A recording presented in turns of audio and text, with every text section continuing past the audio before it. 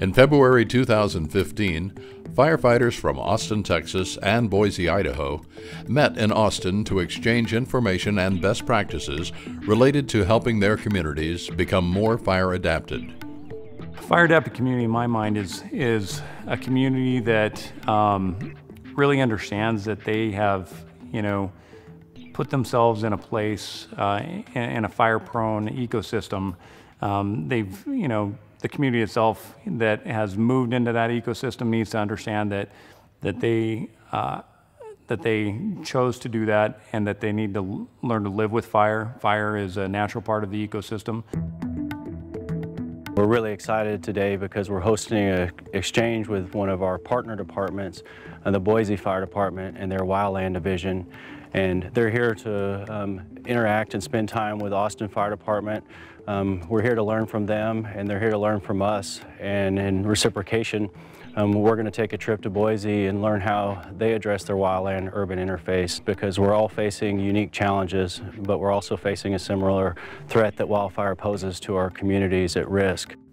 The exchange was sponsored by the Fire Adapted Communities Learning Network, which connects people and projects to share knowledge and advice, feedback, and resources. Unfortunately for the Boise Fire Department, there was a few, I would say, catalyst fire events that really got the ball rolling, and unfortunately that's what it took. But I look at it, Josh and I were having this discussion today, some of the fires that he and I have been on that were large losses. We truly believe today, if we had those same fires, they would not look the same because of the work that we've done since. Whether it be our integration with training, whether it would be our fuels management, our mitigation efforts, education, all those things that we have done since in that short period of time, we're set up for success now. The way the city of Boise decided to go about that is creating an interdepartmental wildfire mitigation team. That was first and foremost. So that included myself, it included the Foothills and Open Space Manager with the Boise Parks Department, included a comp planner with City Planning Development Services, and included soil and erosion specialist with Public Works. And so we worked together as a city team, a wildfire mitigation team, and then from there we reach out to our area partners and stakeholders and bring other folks to the table. Living with wildfires involves three goals: restore and maintain resilient landscapes, prepare communities so they can live with and withstand a wildfire without loss of life and property, and effectively respond to wildfires when they happen. It isn't just that we're going to burn some grass because we're going to make this field safer. It's no, we're trying to restore, resilient ecosystems, and this is how you do it. And while we're doing that, it encompasses so many different factors. It makes us safer, so when the fire does occur, it's a lot less intense, and we can manage it and we can attack that fire. Because as we see it now in a lot of these landscapes, when we have wildfires, when they do occur, what are we seeing? Well, they're super intense, right? Super high flame lengths. We can't engage those. We're having to sit back. But by treating it, we're able to, better manage the wildfires when they do occur, and we're restoring natural ecosystems, which is what needs to happen.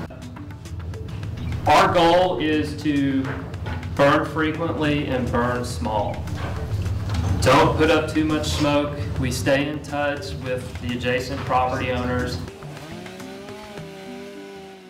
Literally, we're having a across the fence conversation. You can see the fences right there, where we've been out here working, and we've had homeowners come out who are curious about what they've had. It's a great neighborhood. A lot of the houses are part of our Firewise, one of our more active Firewise communities, and we've gotten to talk to them, and they explain to us their understanding. We've been able to educate them more. Sometimes they have a great knowledge and they've been able to share, and we've talked about what they were planning to do on their actual property as well as what we're doing here. And even the people who knew about Firewise principle in this neighborhood itself, they were worried about what it was going to look like, because they live out here because they love nature. And they're like, no, don't take nature away. Now they're seeing that not only is it protecting their house and property from potential wildfires, but it's increasing the property values, because now you're not next to a decadent, thick mass of wooded things that, well, hey, it's nature and that's cool, but now you can see into it and you actually start to see the life and activity that's in all our wildlands. Well, I think maybe one of the values of especially this and other efforts like it of keeping fire on the ground under conditions other than extreme is it busts the myth that wildfires are always this big monster that's coming to get you, and the reality is they're a component of our ecosystem. And there's a range of intensities that we can experience based on our management practices, as much as the nature of fire being an integral component of these ecosystems. And so it kind of levels that playing field and demystifies that fire is only a big bad thing, when in reality it's just a part of the environment we live in. The fire culture is based on learning from past mistakes or learning lessons from the past. And so firefighters naturally want to share the stories that happened to them last week or last year so that their brothers and sisters don't repeat those potential mistakes in the future. And so when you bring a group of firefighters together, they're going to walk away better for hearing the stories of their colleagues, because their colleagues are experiencing different situations than they are, and so there's a lot of cross-learning that happens. In the past, we've got plenty of stories of firefighters trying to drive, Type 1 engines out into a field to run down some grass fire. It doesn't need to occur.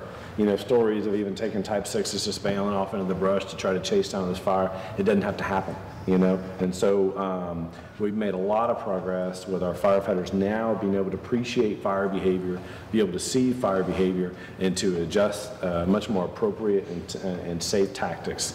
We've had enormous successes in the last 6-7 years.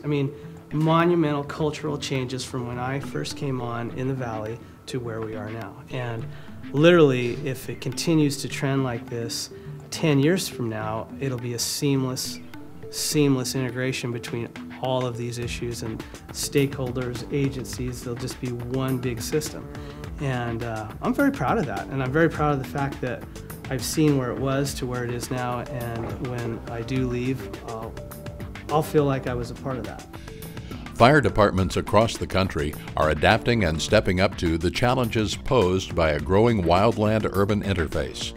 Through collaboration and proactive public outreach, firefighters are playing a vital role in helping their communities live with fire. Learn how to make your community more fire-adapted.